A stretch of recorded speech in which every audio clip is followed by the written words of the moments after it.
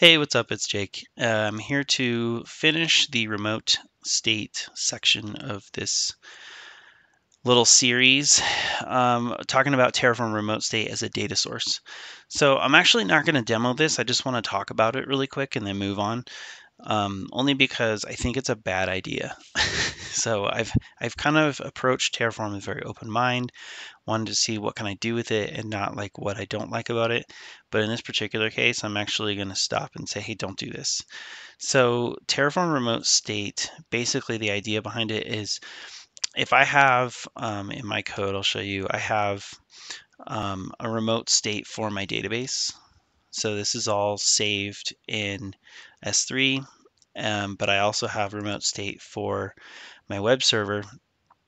And my web server, um, if I wanted to grab like a database endpoint, for example, and pass that to my web server as a way to grab information, instead of using a variable from my separate file, what I can do is I can actually read the remote state file of my database to grab information out of it.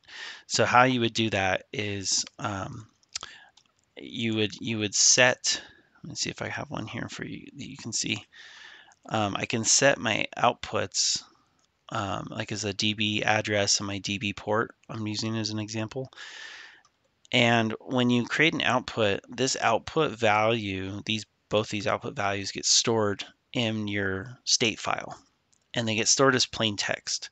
So one of the first reasons I think this is a bad idea is if you try to store something like a database password, even if you export it as a local environment variable, um, that and then you pass that environment variable to your Terraform plan, it's going to get stored in plain text in your state file. So ideally, if you're doing remote state with S3, you have your bucket encrypted and your objects are encrypted, but one mistake is all it takes, and then you're going to have all your stuff in plain text. And anybody with access to that bucket has access to all of your sensitive information in plain text. So that's strike one. Um, but yeah, so the idea is I could tell my web server in code here, I could say, hey, I'm gonna create a data source using Terraform remote state, okay? And I'm gonna name it DB, and I say it has a backend to S3. Here's the bucket. This is where the state file lives, and then say, hey, go ahead and create. I'm gonna create a template for my user data, and I'm gonna grab these variables. I'm gonna set these variables, and I'm gonna grab the database address from this Terraform remote state output, and then when I create this shell script, I can just start passing variables, and then it'll pull them in and you can use them.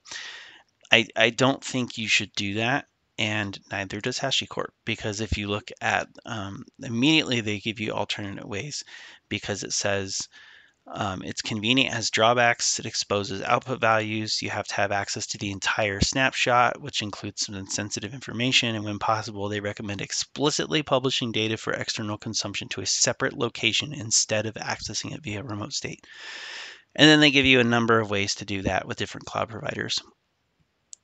So ultimately, they're saying, hey, we have this thing and you can use it, but we don't recommend that you do. So I'm not going to recommend that you do either. But that's what it is. That's what you can do with it.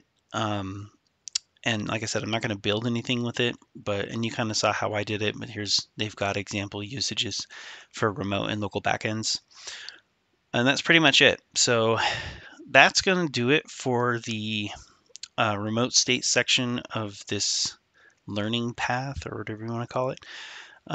There's some holes that I want to fill before I move on. We've gone over infrastructure as code, managing infrastructure. We didn't really go over refresh only. I kind of talked about it a little bit, or upgrade providers, CRUD, or provisioners. So I might go over this a little bit along with, we went over master the workflow, but we didn't go over some of the subcommands like taint or import. We didn't talk about refactor monolith. So I'm going to make a short section on Terraform workflow and go over a couple subcommands and some of the infrastructure management stuff before we move on to modules. So that will be the next section. Hopefully it won't be too long, and then we'll get into modules.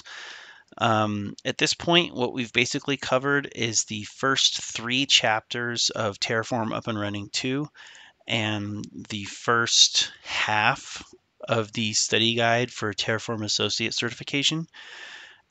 I've also gone over some exam objectives and just making sure that, okay, we covered this, we covered this, we covered this, and just kind of going over every single thing.